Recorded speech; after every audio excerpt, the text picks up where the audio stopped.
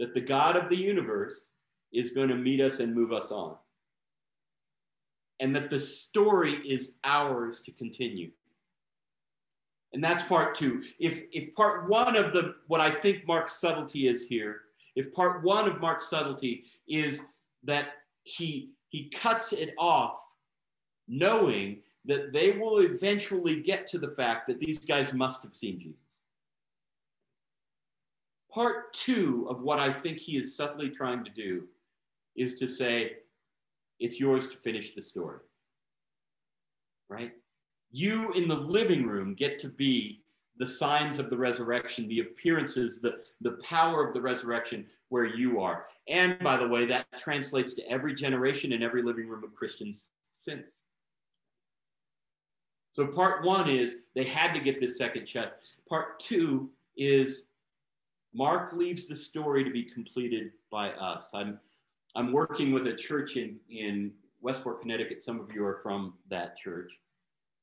I'm working with a church there. We put together a fall series in a COVID George Floyd election year season. And we're asking how to do improvisation as faithful people in this circumstance. And the series keeps coming back to yes and, which is the mandate of improvisational actors. If you start a scene, I don't get to say, well, I don't want to be in a barber shop. You start the scene seeming like you're cutting my hair and asking me questions. I don't get to say, well, I'd rather be in a fat car, right?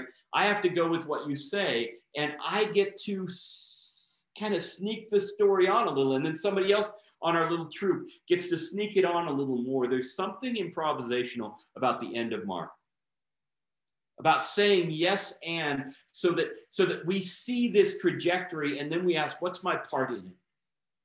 What is next in this story of this brilliant life that then became a brilliant death that summoned godlikeness in its mortality, and then rose unvisited?